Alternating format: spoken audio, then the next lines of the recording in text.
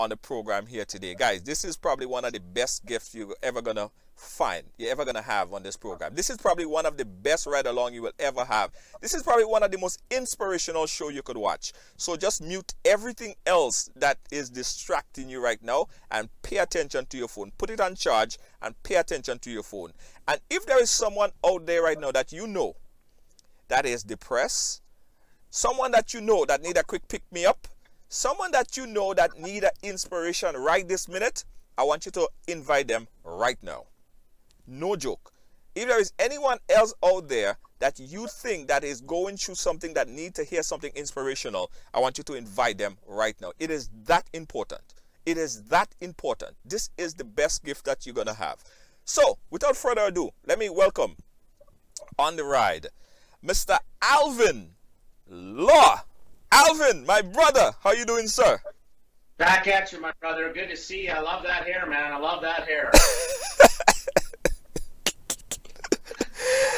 Alvin Law, Alvin, guys. I want all you. Listen, I want everybody to press love for Alvin Law. Just that the site, just the guy himself. He's an amazing guy. You're gonna find out more about him in the program. Everybody, I want everybody to press love for Mr. Alvin Law.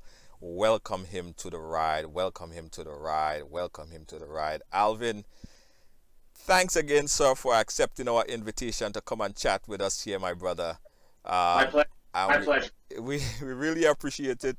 And for you just taking the time out, you know, after we was going back and forth trying to figure out, would Monday work? No. Would Tuesday work? No. Would Wednesday work? Whatever day that was conducive to you, I would have changed around my, even if you said Sunday, I would have possibly just do it on Sunday. Whatever day was best for you, I would have make it available to come on the program. All right, so thanks Alvin. I just waiting on more people to come into the ride because I think everybody should have to see this program. Sonia McKee John is saying hi to you. Deanne is saying hi. We have the folks in the chat room saying hi to you, and they're ready for a great show. So let's start from the beginning, Mr. Law. At first sight, we're looking at you. It looks as if you have your hands tied behind your back. Nothing up my sleeves. Nothing up your sleeves. So, Alvin, tell us the story. You were born without arms. Tell us the story. Betting that a lot of your viewers and listeners would be familiar with a morning sickness medication that was very prominent in the late 1950s and early 1960s that was called thalidomide. It's a big word, thalidomide. And, you know, if you want to Google it, that's fine. But thalidomide was really the first ever safe sleeping pill. And we were talking about an era in the late 50s and early 60s when, in this case, women thought they could take medication when pregnant and there would be no side effects to their babies. Well, in 2018, we know the truth. But in 1960, when I was born, my mother did not. She simply went to the doctor. She wasn't feeling well. The doctor gave her a sample of this brand new medication. It didn't really work all that well, ironically, so she only took a couple of these pills, but that's all it took, because this was about the first trimester of her pregnancy, and quite literally during that phase, my arms simply did not grow, although the rest of me seems to be fine, except for the lack of hair on my head, but that had nothing to do with the drug, just old age and, you know, fast lifestyle, I guess. No, the fact is, my life has been an amazing miracle in many ways, and I never ever try to underestimate the power of that word. But the miracle of my life is not about the fact that I turned out okay, even though I have no arms. Very quickly, just to give you the whole story at the beginning, 5 days into my life, I was also homeless. Now, my birth family were not homeless people. They did not die, but I was sent to live in foster care, because my birth family just didn't feel they could take care of me. I was supposed to go and get adopted by another family, but in the end, the foster parents that took me in, and that's really the story we're going to hear a lot about today, kept me. And at 58 years old, there's really, frankly, nothing I can't do. In fact, brother, we were joking that if I was with you right now, I'd be driving the ride along, because I can even drive a car with my foot. So I learned to do everything with my feet. They're literally my hands. But as you can tell, and I got to tell you right off the start, you know, I love this already, and I've only been on the air for a couple of minutes with you, but I can tell you one of the baseline sayings in our home involved love. Yes. We were a family of love. There was no question about it. My mom in particular made sure I was loved because, you know, a lot of people didn't treat me like that. So the more that I got love, the more my life became abundant, and I still believe that to this day. Yeah, so how was growing up, Alvin? Growing up with no arms, you look different than everybody else. How did everybody else treat you? Well, the key to all of this is I almost had a double life. And I mean that in the sense that I grew up in a very small community in rural Canada. And I want to get a shout out here to Yorkton, Saskatchewan, a little town in the middle of nowhere of Prairie, Canada. That was huge in my life. And other than a few jerks here and there, and there's jerks everywhere, most of the community embraced me. The double side of my life was when I would leave my little town and I would go out into the bigger world, and a lot of that was to do with visits to hospitals. I used extensively artificial limbs, although I didn't use them that much. I was more of a kind of a guinea pig. But I would go to hospitals in places that are, you know, people even in where you are would know, Montreal, Toronto, you know, other cities in Canada that were large. It was then that I started to notice the real negative reaction, because quite frankly, I rarely had that in my little town. It was that everybody knew who that little boy without arms was, but even more importantly, everybody knew my mom and dad because they were very, very active members of the community, but they weren't wealthy. They were blue collar. My dad was a mechanic, my mom was a homemaker, but they had such a reputation in town for being these caring, loving people that everybody loved my parents. So therefore, everybody loved Alvin. Yeah. So what about the things that you need your arms for growing up, like eating food or picking up the spoon or all that other stuff, giving high fives and the kiddie stuff? How did you get around that? So here's what's interesting is when my mom started noticing, this is one of my mom's first stories. You know, we were in the press even at the beginning of my life. I've been involved in media like today. And not because I have an ego and I need to get media. Mom believed even in 1960-61 that this story needed to be told properly, because all of the other stories about the thalidomide babies was the expression they used. You know, nobody was looking at the positive side, and one could argue, well, where could there be anything possible positive about this? That's the point. My mom saw the positive. So while she was very, very aware that I was going to have a lot of challenges without hands, one day she literally walked into my bedroom. I was laying in my crib. I was just a little baby, and I was playing with my favorite teddy bear, holding its left foot with my toe and second toe on my right foot. So I was playing with this little bear, hanging it upside down, swinging it around, and Mom kind of went, huh. That's interesting. So then she took me out of my crib, she put me on the floor, she put a bunch of toys in front of me, and before you knew it, I was playing with my toys. So Mom kind of went, geez, I guess these are going to be his hands. But let's remember, this was 1961 or 62. There wasn't Google, you know, we couldn't go, Siri, what do we do? So, you know, Mom kind of went with her instincts and kind of just believed and had a lot of faith and said, you know what, we'll teach him to use his toes for feet. But the rest of it was really about three places, and that was the heart, the soul, and the mind. Wow. Those things are the three elements that I believe were the integral part of my life, changing into one that is so abundant today. I can't believe it. Wow. So did you have to go to a class to learn how to use your feet as hands, or it was something that you just picked up over time? It was a natural instinct for me, and if people don't believe me, anyone in the audience who's ever had a baby would know that their babies play with their toes, suck on their toes, put their feet in their mouth when they're little, and we kind of take their feet and take it out and go, don't do that. Well, I didn't have a choice. So when I was kind of putting my foot in my mouth, my mom would stick a cookie between my toes, and I would eat like that. You know the irony of your question? There was no previous knowledge in terms of research on people born without arms. It's so incredibly rare. So there was no database. And remember, this was the early 60s. Mom couldn't even go to the library, let alone the computer, because there was no internet or no computers. So Mom kind of just went with it. But you know what? Every day Mom learned something. But here was the key. Mom didn't do it for me. This should be a clue for parents of able-bodied children, right? We always want to help our kids. We always want them to have a stress-free life, have no problems. Well, Mom knew that it was going to take me a few times to learn to do, here's a good example. I have to show my coffee cup, and if everybody can read this, it says, the world needs more Canada. I'm a little bit biased to my country, yeah. But it's an example of, if I wanted to hold a cup, Mom would give me a cup like this. I learned how to put it between my toes. The trick was learning how to put it up to my mouth to have a drink. That was how everything evolved. Hey, man, there was no classes. There was no course. There was no study guide. This all came out of lots and lots of failure and lots of success.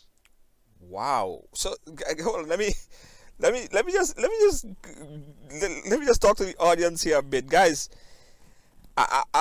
There's a reason why I want you guys to watch this program here today. There is a reason why. And I know we're still having the notification issue, so a lot of people probably didn't get the notification for today. So I want you guys to help me. There is a reason why I want you guys to invite 10, 15, 20. Just invite, go down your list and invite people. Because there's able-bodied people, more than able-bodied, that always sit there and complain about minor things. Now we have a gentleman here who is going to tell us and show us and teach us about the things that he could do and have no worries in the world, and he has no arms. And I want you guys to pay particular attention to this story. So this is the reason why I want you guys to watch it. This is why I say that this is probably going to be the best ride along for me, right? Because so much that could be learned from this, right? So Alvin, what about sports? What about those other extracurriculum things than just eating and feeding yourself? It's actually a really good question, because I know this is a modern day thing. We're all supposed to be, label free. We're not supposed to, be worried about gender and all these things. And I agree. But when I was a little boy, I was a little boy. Let's be honest. This was the 60s. This was the 70s. It was a little different time. Boys played boy sports, girls played girl sports. I mean, that's wrong, but that's the way it was. So I was a typical little boy that wanted to play every single sport. Mm-hmm. I wanted to play baseball. I actually was even on a little league team for one season, but I couldn't actually play. Come on, Alvin. Alvin, baseball. Come on, Alvin. Yeah.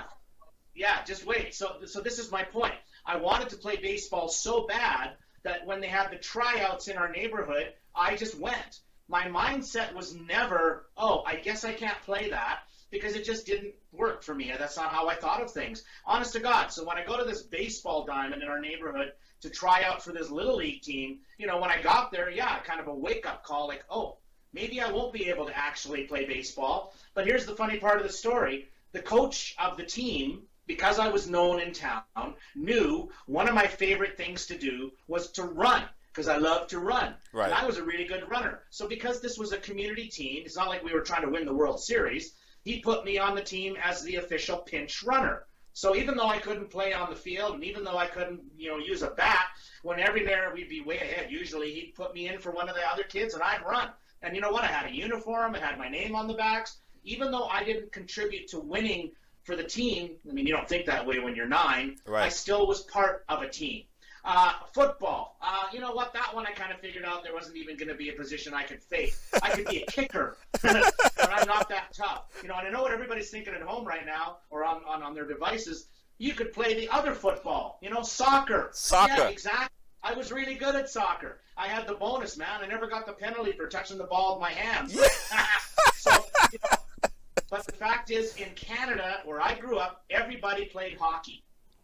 Right? Ice hockey. Yes. That's what we played. Everybody played ice hockey. I would play with my friends on the rink, and I would be the goaltender. You see what I mean? A lot of people, not to change stories here, man, but just for one brief moment, a lot of people might be wondering, well, you weren't bullied?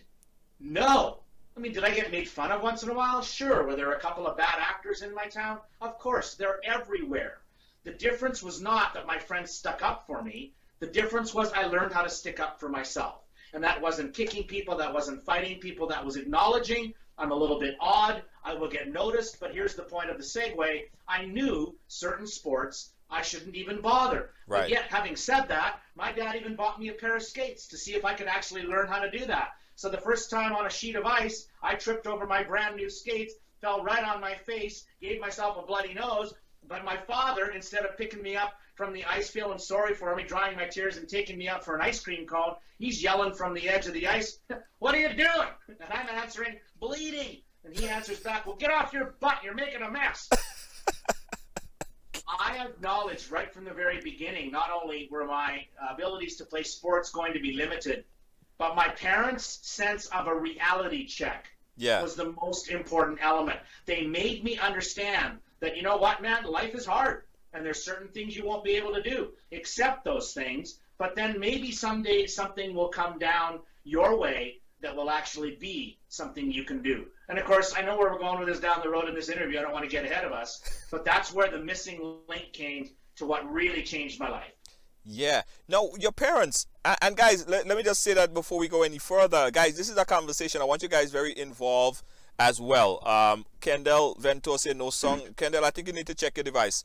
I want you guys to be involved with this conversation even as I am. So if you have any questions, you could post it in to Alvin, and I'm going to open up the phone line a little bit later so you guys could call in and say hi to Alvin here.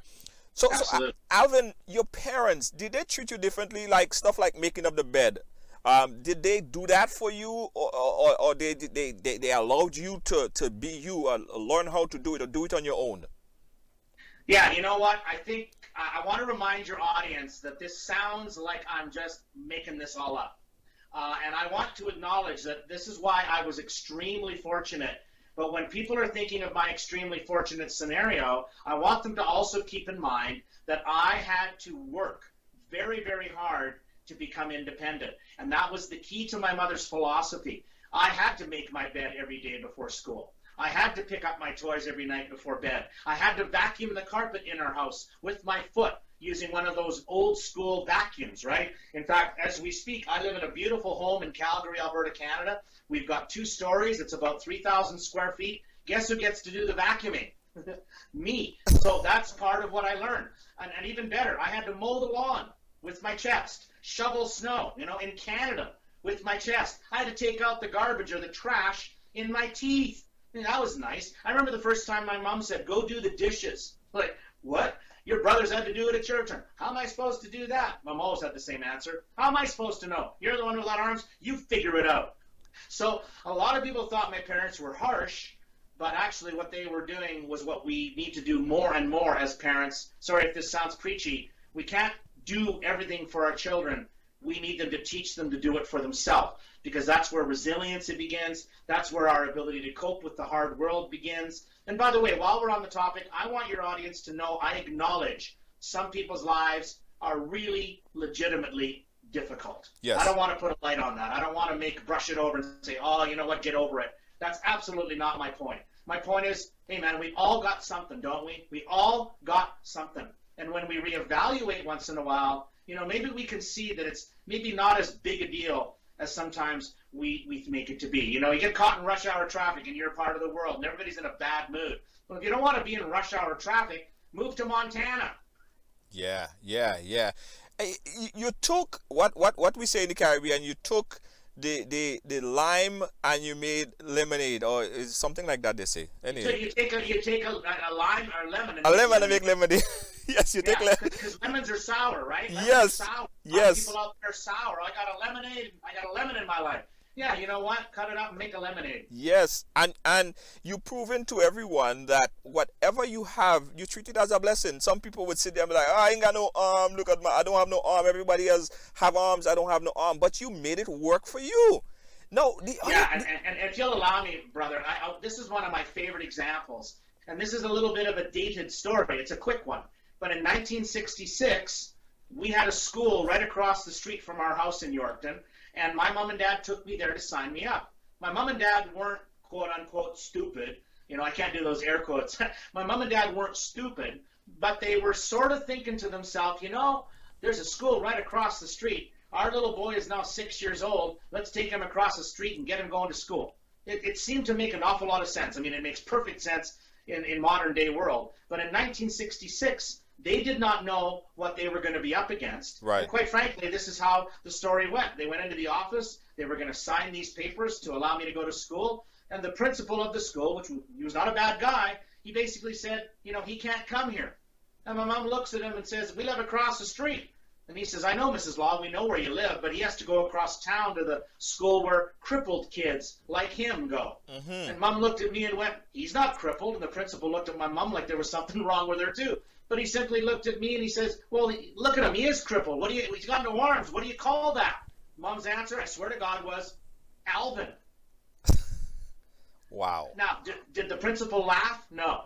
See, this is the point. The principal didn't laugh because he didn't see the humor, but he also certainly didn't see the possibilities, right? All he saw was a little boy without arms, and all that could possibly mean for him was a lot of headaches, a lot of obstacles, a lot of changes have to be made to the school. Well, you know what? He was wrong, but what did he know? He'd never seen a handicapped person like me in his entire life. But it was my dad that made him understand that, you know what? We do live across the street. And where would be the logic in sending this little boy all the way across town so he could go to school with the other crippled kids? That was a terrible word. When he could come right here with the kids who are his friends already. And besides, my wife wasn't kidding. He's not crippled.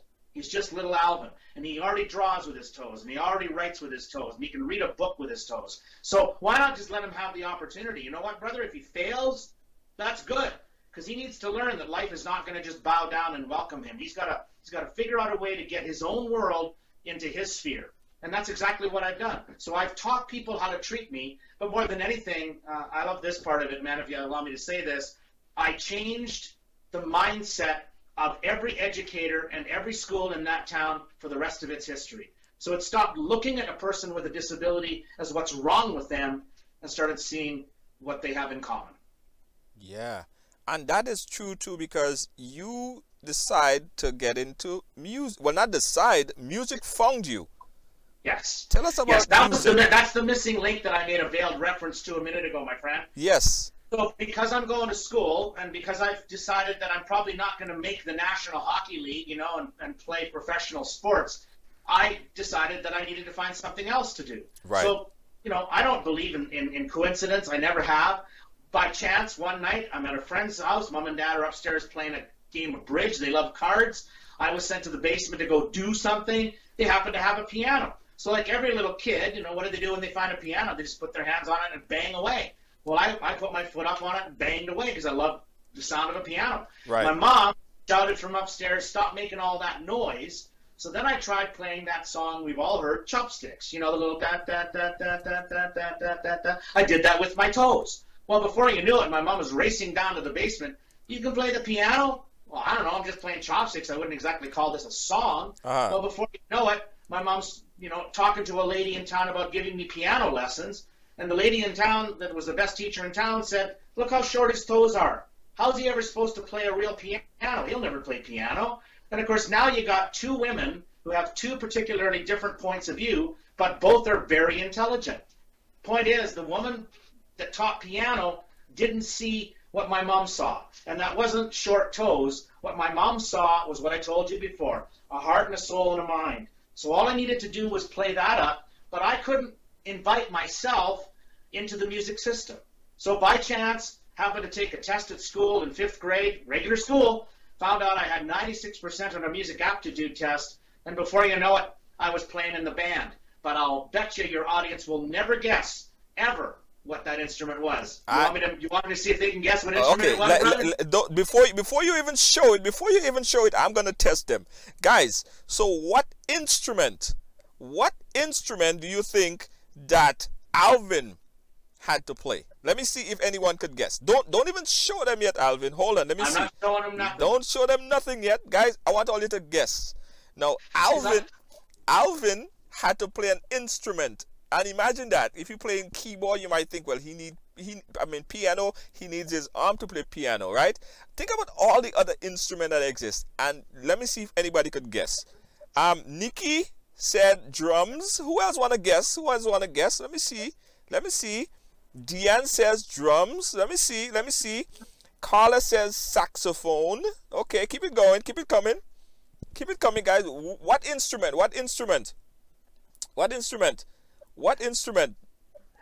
So Winsome says drums. All right, Alvin, let's bring the intensity right now. What is it? What instrument was it? you want me to tell you? Show me. Okay, you know what I'm going to do? I'm going to tell you quickly because I'm not even going to show you. Okay. I do happen to have an instrument here. In fact, yeah, you know, it's a pretty cool time to do this. Let me slide back a little bit. I'm in my home office here in Calgary, Canada. But here is here's a little instrument that I'm kind of familiar with, and a lot of your audience may have already seen this because that's one of the reasons that I got the GOldCast video was they had seen me play the drums on television for a couple of things I've done. But this is an example of one of the instruments that I learned. Okay, here we go.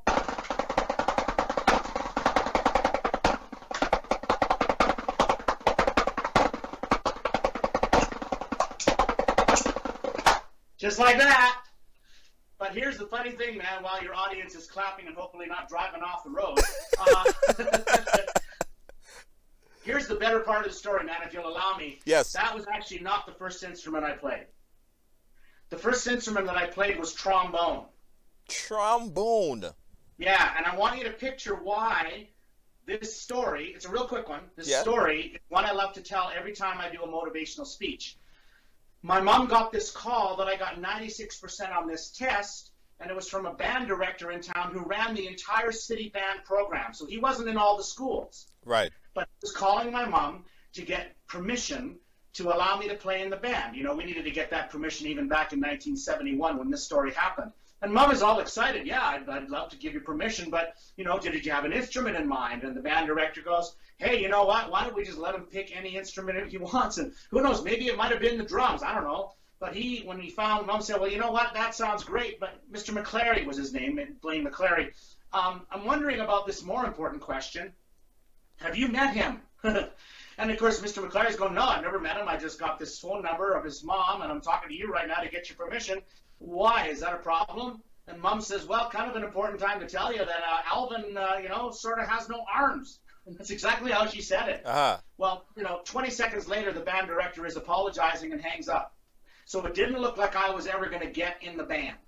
But the difference is every now and then in my life, and I think they're out there, I mean, I don't even know you, man, but I get a funny feeling that you're the kind of person that sees the glass half full. Yeah? Absolutely. Not glass half empty, glass half full kind of guy? Absolutely. I'm a glass half full kind of guy. Absolutely. You bet. Yes. So Blaine McClary was a glass half full kind of guy too. Yeah. And he just happened to be having a conversation in the staff room one day at the school, talking to a bunch of teachers, you know, sitting around having coffee. Even back in those days, they were probably smoking cigarettes in the teacher's lounge, right? And basically saying, yeah, you know what, I heard about this kid with no arms who wants to be in the band, but I have no idea how we can fix that. Well, one of the other teachers happened to know me from church, right? Just the way it worked. He says, oh, I know that kid. He does everything with his feet. And you should see how flexible he is. He can even reach up and scratch his nose and scratch his forehead and pick his teeth. Well, we don't do that very often. But, you know, it's like he can do all these things. Before the day was over, and I wish I could make this stuff up because I'm not that great a writer. These stories come into my life. They mounted a trombone on the side of a chair that I played with my foot like this. And not only did I play trombone, man, but I was actually the #1 lead chair trombone player in Canada's National All-Star High School Jazz Band in 1978. I was one of the best trombone players in this entire country, and not the handicap kind. And the reason I say that is because I didn't think of myself ever as having a handicap. I thought the people that have the handicap are the ones that have a negative attitude that would not have called back like Blaine McClary and got me into band. Wow. So a trombone. Yeah. Chopper, I see Chopper John West is there as well. Big up yourself, Chopper John West. Guys, I'm going to open up the phone line. I want you guys to call in. All right, the number that I want you to call in, the number 718. Dean, put it up there for me. 718-701-5720. 718-701-5720. Dean, put the number in there for me. And listen, everybody, by now, I'll just see where we're going with it. Inspirational time. Inspirational time. So I want everybody to press that love button right there for Alvin. I mean, as I'm telling you, there's a lot of people right now that is stressed and depressed. They probably, as Alvin said, they probably do have a reason to be that way. But absolutely, after watching, it's a tough time of year in particular. Sorry, Junior, but yeah, this is a really hard time of year for people. Yes, you know, everyone else like us are wandering around with big smiles on our faces. You know, Merry Christmas, Happy Holidays, Happy Hanukkah, whatever we're saying, and we're just all exhilarated and all in a good mood because that's us And all the time we're in the face of all these people that are struggling. They've had a loss. They don't have a family. They don't have any money. They're out of work. They don't have a Christmas tree. They don't, you know, all these things that are symbols of Christmas. And I'm telling you, man, my heart gets sore when I think about the need out there for people. So by far, I don't want this to be an idea that, oh, all you got to do is just smile and everything will be okay. No. But what I want people to remember, this is very important, there are other people just like you. There are other people that are less fortunate than you. There's other people that are struggling more than you. There's other people that have a tougher time than you. There's always somebody with a worse position than you. So that may be a little bit of help to understanding perspective. But here's the most important thing, my man. Go and help those people. You know, go to a homeless shelter. Volunteer at a pet shelter. Go somewhere where there's people that are in need. That can make you feel at least as though you aren't the only one in the world that's having a tough time this time of year. Absolutely, absolutely. Guys, I see the call. I see the call coming in there, but for some reason the phone is still trying to figure out itself. So just hold the call for a second until the phone figure out itself. It's just kind of initializing for some reason. Sure. So remember that GOldCast video you talked about, Junior? Yes. There's if you want to go look at it one more time, there's actually some pictures of me playing the trombone in that video. Yeah, I actually saw it. Let me just show people a little snippet of that GOldCast video. I hope I could pull it up.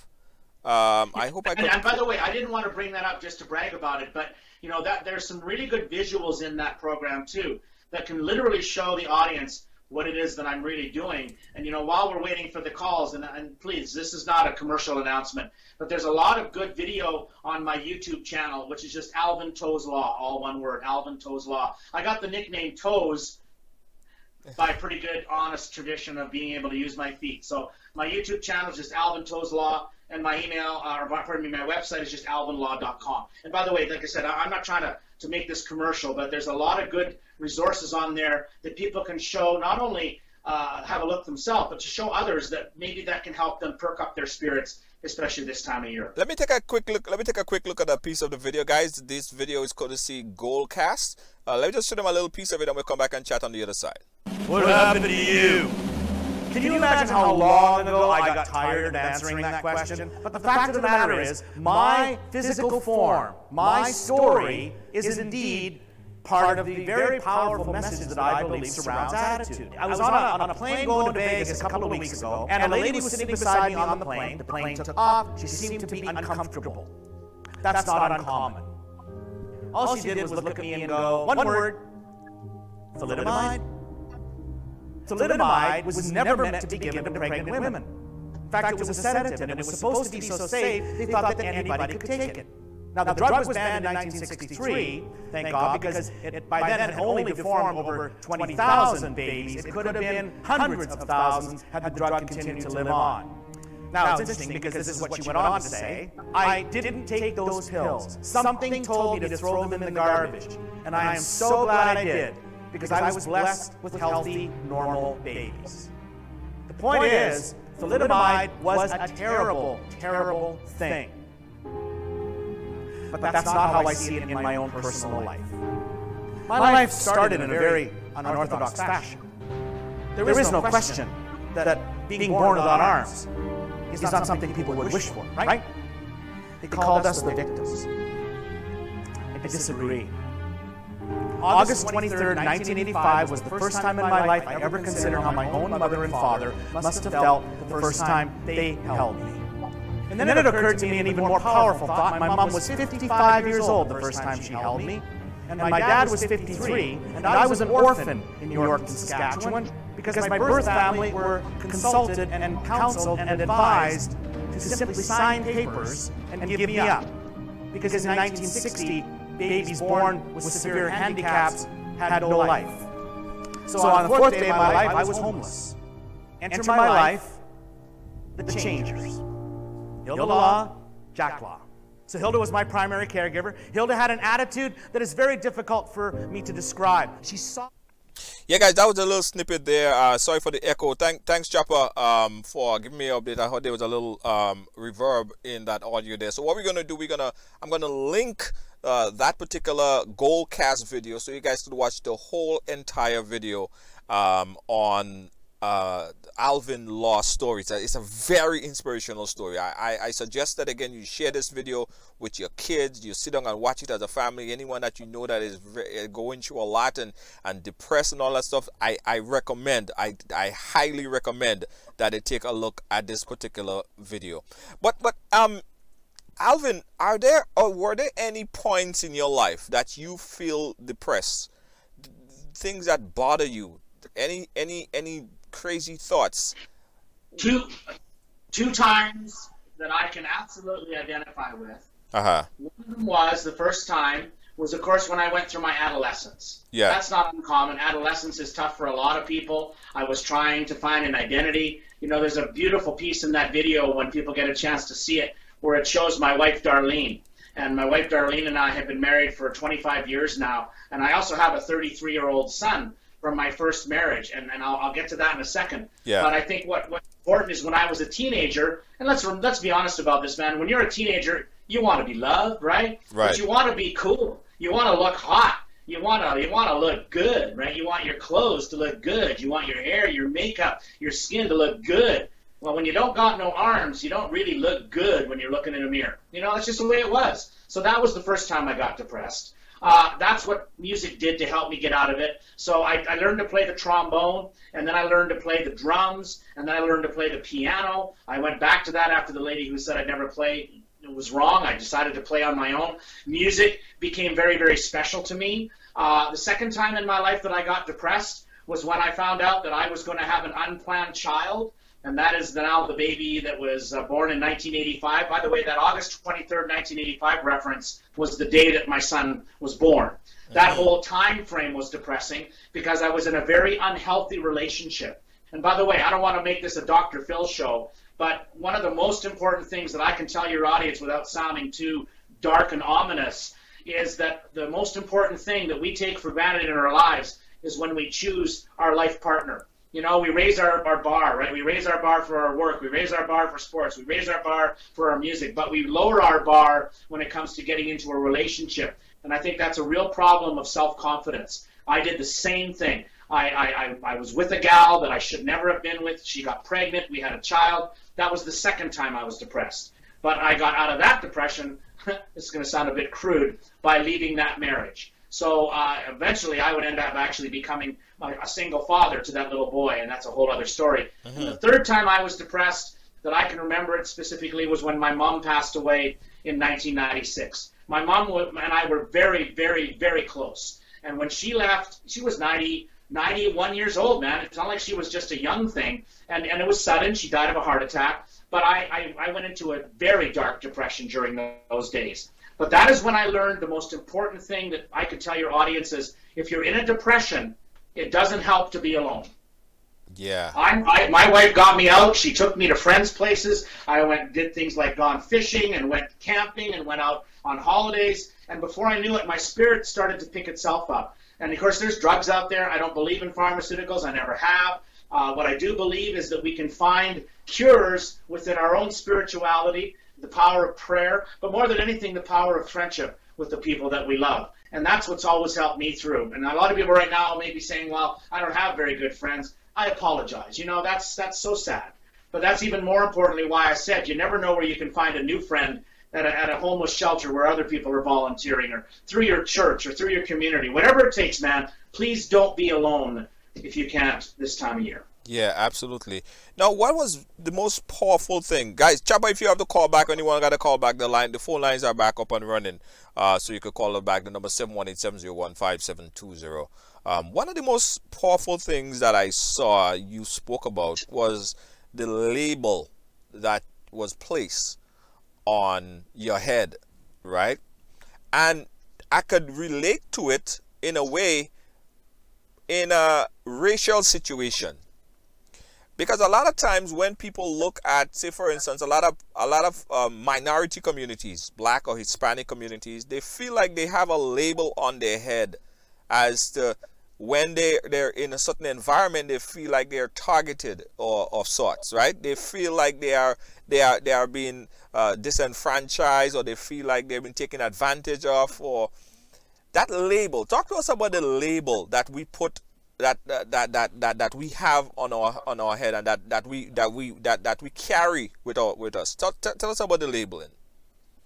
You know, this we could talk about this subject, Junior, for 5 or 6 shows. And you know what? I have a funny feeling we may be doing this again. Yes. I still want to get in your car, man, and drive, so I can be the one that's behind the wheel. Yeah. But here's the deal, and I want to make this very quick. So whenever people think I'm going to tell a really long story, I'm not. Right. But there is a story here, and it starts out being kind of funny, and then it ends up being not funny, but there's a wonderful ending to it. When I was 15 years old, actually, approaching my 15th birthday, I was out having lunch with my dad during a very tough phase in my own self-image segment, right? That teenage adolescent thing. And again, this is meant to sound a little comical, but it's really how I do it. I was out having lunch at a burger place. So I had this big old juicy burger, and I put a burger between these 2 toes here, okay, when I eat. And I gotta, you gotta kind of fit it in there, so you gotta, squish the burger. So you get it in your toes, and then I eat with my feet. And by the way, when I'm done, I have to lick my toes because that's all part of a good meal. I apologize if that just made anybody nauseous. But the fact is, I'm eating this burger, and I'm 14 years old, and I look across the restaurant, and there's a total stranger, and I'm not exaggerating this, going, "Oh, that is the grossest thing I've ever seen in my..." And he was just going on, right?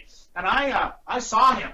My dad, however, had his back turned to him, so he couldn't see. And I'm kind of watching this guy, and I very, very quickly got my own nauseous. I put my burger down. I told my dad that I was sick. I needed to go home. When we got home, my dad knew something was wrong. So eventually he came into my room and sat down with me. And my dad was always really good at this, and said, "What's bugging you?" And I was just in a foul mood. And I basically said, "I'm sick of being me. I'm sick of my life. I'm sick of being stared at. I'm sick of being made fun of. I'm sick of people laughing at me. I'm sick of people making jokes about me. And I'm totally sick of everybody, when I go to a restaurant, practically throwing up when I eat a burger with my foot." Now, you can even notice the anger just in me telling the story, right? Imagine how angry I was that day at the inequity in life, right? But people out in the audience get this? Exactly. There is inequity in our world. Yes. But here's the end of the story. My dad looked at me and he said, "Okay, son, I tell you what, we got a couple of options here. Option A, if you don't want to get stared at, laughed at, looked at, commented on, or made fun of forever, then you know what? Never leave the house, son. Just go in the basement, stay down there. There's a bathroom down there. Your mother can throw toast down to you every couple of days till you don't starve. And you don't have to go to school anymore. You hate school anyway. And you don't have to go out in the community anymore. You can't stand those people. Just stay home for the rest of your life and your problem will go away." So I looked at my dad and I went, "That's the stupidest thing I've ever heard."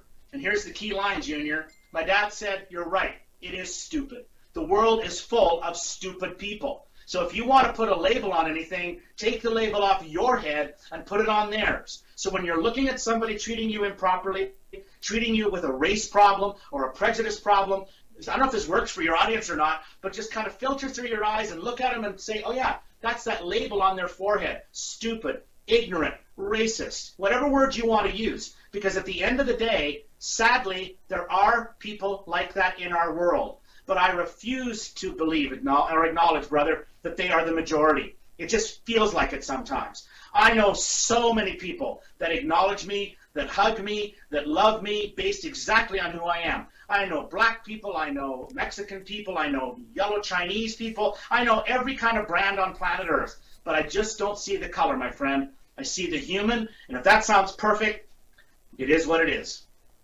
So it's a matter of changing the label.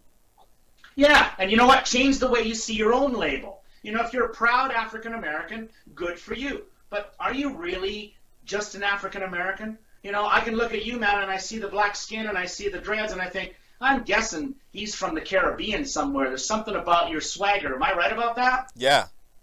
Yeah, so that's what I mean. Be proud of your heritage. That's not what I'm saying. Don't take that away. But don't expect other people to always like you for who you are, because that's the ignorance that's out there. The label that we have to put in our own mind is the label of human being. Human being. That's the one thing our entire planet has in common. And I got to tell you, that's what worries me a little bit, is we're so fractured in our cultures. The people in the Middle East are thinking this. The people in Russia are thinking that. The people in China are thinking that. The people in India are thinking that. But what about the idea that we're all alike inside our skin? Because we all bleed the same color, we all cry the same tears, and we all have the same passion for life. if you can figure out how to get there, because we only get one. Yeah. I mean, I think that you are so uniquely qualified to speak on stigmatization. I think that you're uniquely qualified to speak and understand the difference of how races are treated, because when people look at you and they see you as a disabled man, but inside you're not a disabled man. Similarly, when some people look at a black man and they think that, yeah, all they see is a black man, but really and truly he's more than a black man. So you might be uniquely qualified to even speak on race. That's why I said, by speaking with you and by developing this little friendship here, I see that, you know, we could do so much work. We could do so much together.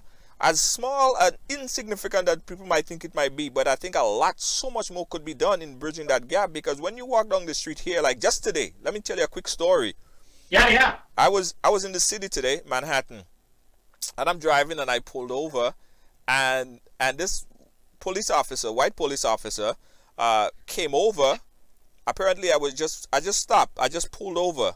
And I stopped there for a second. Without coming and asking me any question as to move the car or whatever, he just came and he scanned my registration and gave me a ticket. Right? $115 ticket. Right here. $115 ticket. Right? And I'm like, yo, he could have just asked me to move. Right? But he didn't see the decency and he couldn't feel the, you know, just the humane part of himself than to just say, just move up a little bit, brother, than to just watch me and scan me and give me $115 ticket. Yeah, see, that's why when I think you and I were talking about this off the air, and that was when we talked about this idea of this incredible race problem, especially between cops and black people in the United States. That is an absolute truth, and it's an absolutely disgusting thing. But you know what I also think is a bit off the topic here, a little bit of our subject and discussion today, is let's keep in mind, and by the way, I am not at all defending that cop. Most cops tend to be white. I wonder why that is. It's a question we need to ask, not that all white cops are racist. We need to ask why there's so many white cops. Secondly, we also need to examine the consciousness of police officers, period. You know what? We tend not to get warm and fuzzy people signing up for police college. And this is not to disparage police. You know, what happened on 9/11 in New York, that's a whole other story. And those were white and black and all kinds of brown cops going into those towers. I think we need to acknowledge that not every cop who's white is a bad cop. True. Not every black man who carries a piece inside their jacket is a criminal. Not every Chinese person that drives a low-riding Lexus is a gangster member. You know, we've got these stereotypes, and that's that label that I was talking about. And they exist. I get that. But the idea of the GOldCast video and change the label is not to change the entire label that we put on people in the world. It's change how we see ourselves. You know what? And I got to tell you, that story you just told, that's a perfect example of why we get angry and why we get frustrated and why we start to blame race. Who the hell knows, man, about why he did that? But here's the answer to your question, Junior. You know, pay the ticket.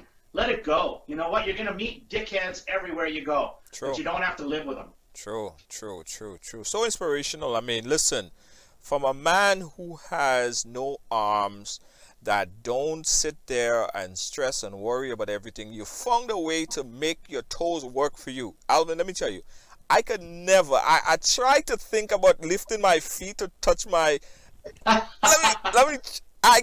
would, Alvin, I can't even lift my feet to touch my stomach. and for you, it's like, it's natural. You know, you took what you have and you made it work. You have, it's like you have $5 and you made it into $1 million.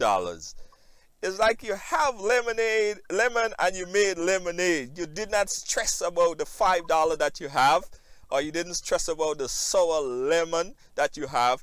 You made the sweet lemonade, and that is what is important. So people could translate that into their own lives. Whatever you have right now is a blessing for you. Whatever you're going through is a blessing for you. It is your life. It is your challenges. It is your experience. You have to take whatever you have. $2, make it work for you. Anything you have, make it work for you. Alvin, I think As I said, you uniquely qualified to talk about all them things and them here, you know. But I'm going to give you another opportunity, Alvin. I know you do a lot of motivational speaking. I want you to talk to our audience and uplift the spirit of people that are watching again.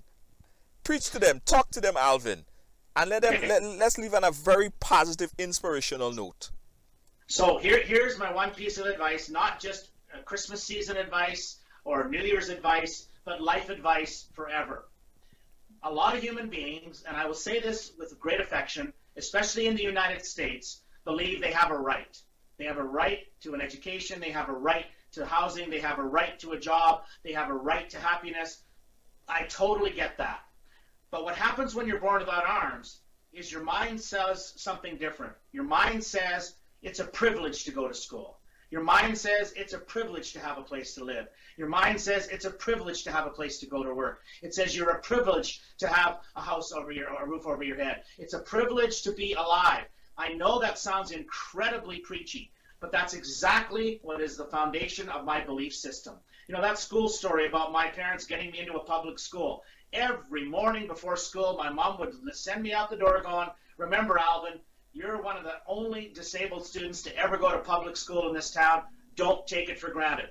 Don't take it for granted. Don't take it for granted. It was a rhyme in my head that many times I got sick and tired of, but at the end of the day, it really does work. Again, I know there's lots of challenges out there. I know we got lots to complain about, and we got, you know, all kinds of stuff happening. And with due respect, especially in the United States, where the country seems to be so divided by politics, you know what? Here's a piece of advice.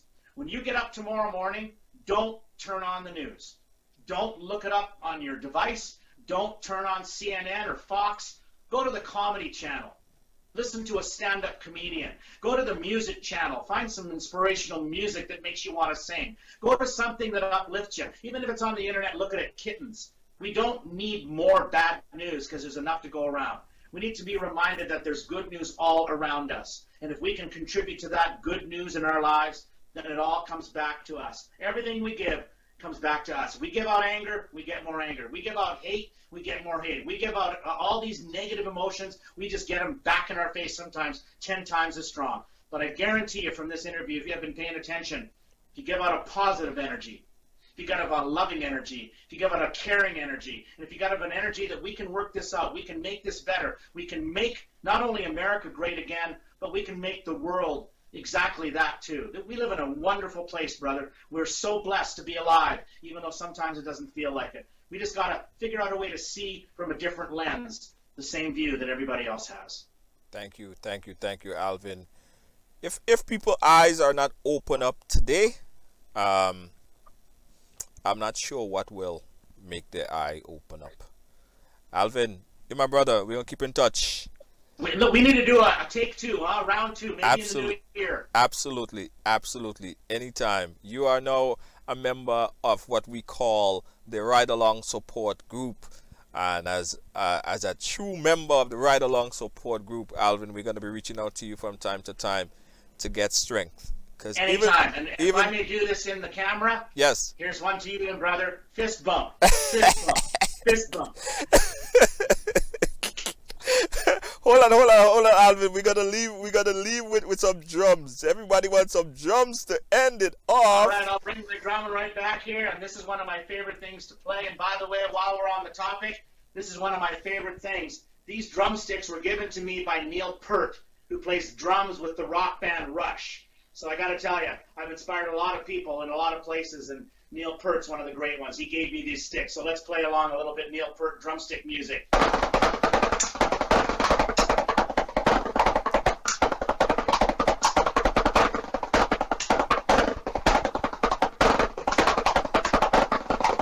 There you go. That's the beat, bro. All right. Alvin on the drums. Thank you, Alvin. We're definitely going to keep in touch, guys. And also, we're going to put a link to Alvin. So if you guys want to say hi to Alvin, we'll put a link in the program there as well. Alvin, we'll keep in touch. Big up. Thanks, brother. Thanks. Merry Christmas, man. Love you.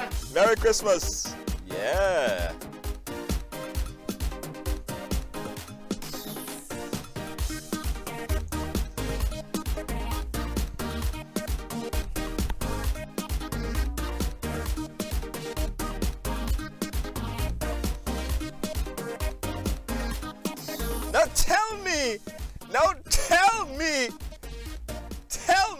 All you didn't like that.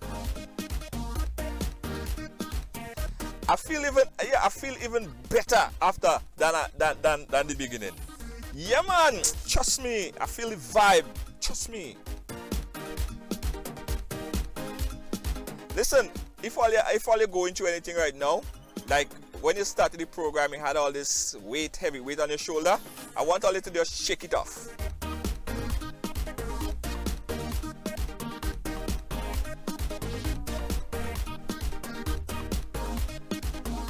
Shake off all the negativity, all the stress, all the headache, all the anything negative going on in your life right now. We're gonna shake it off like this.